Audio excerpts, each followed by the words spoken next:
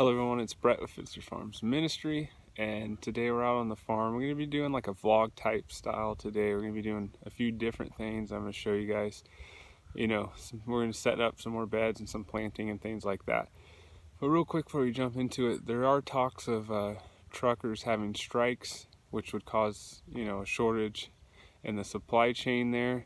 And so that's kind of the things that we've been talking about and why I've been making these videos and stuff. So we'll talk about that more in other videos. I just wanted to kind of tell you guys if you want to look into that, and I don't know if it's all for sure going to happen, but just to keep an eye on that and be ready and make sure you have food and some supplies and stuff in case this was an issue.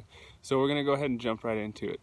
First bed set up on the new side, but I wanted to talk a little bit more about how I make my walkways, as you can see, and how I just use a shovel, a flathead shovel, to make them. And that way you can get it nice and even down, and you want that part, to be hard and stuff, of course, because you're just going to be walking on it. So I'm going to show you guys kind of what it looks like when I do it. Right here you can see the difference, how this one's not done yet. So I'll show you right now.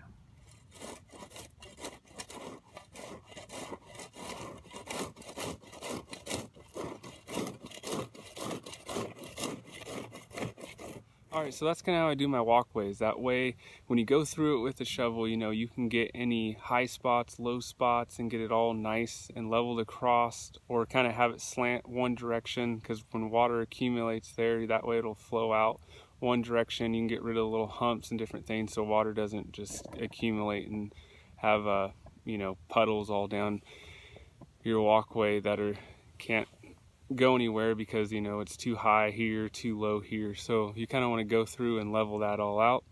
And then another thing is you saw is those stream lines, and if you want to go back in my last video on the food shortage series, I did setting up new beds, but I wanted to go into a little more detail on a few things.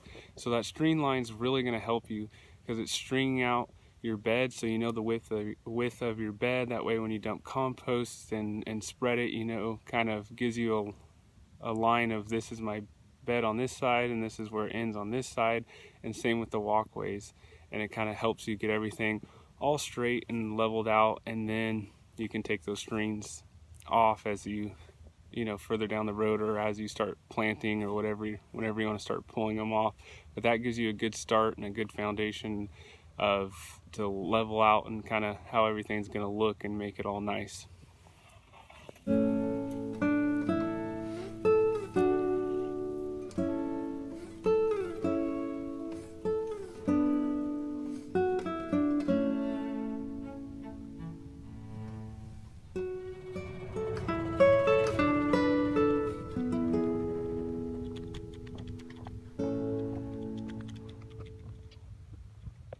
Alright, so that first clip you saw was a paper pot transplanter, and I have a whole video on the paper pot transplanter if you go back in the food shortage series, and it'll be a picture of the paper pot transplanter on the thumbnail, so you can go back and check that out. But that will save you time and save your back from bending over. So go ahead and check that video out if you're interested in the paper pot transplanter.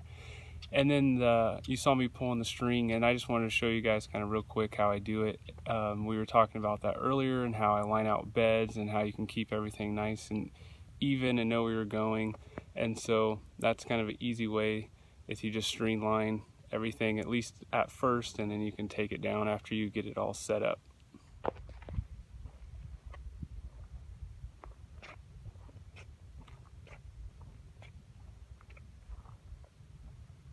So that last clip you just saw of that cloth over will really help you out in the winter time. It'll keep anywhere from 4 to 6 degrees warmer underneath. And there's different cloths, there's thicker ones. And I have a video on shade cloth for the summer and that cloth for the winter. And so if you want to go back and check those out, you can. I'm kind of just doing a vlog today and going over some different things that I did on the farm, and referring you to some other videos that maybe have some more detail on those.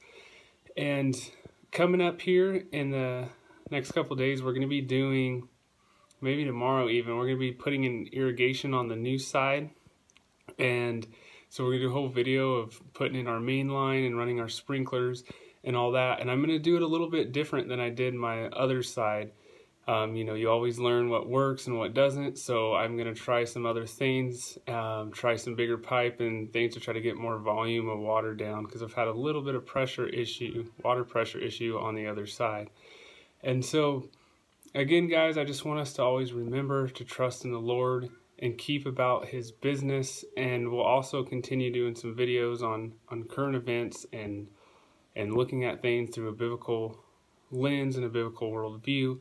And so thanks again, guys, for watching. Please like and subscribe. Go check out our Facebook and Instagram at Fencer Farms Ministry, and God bless.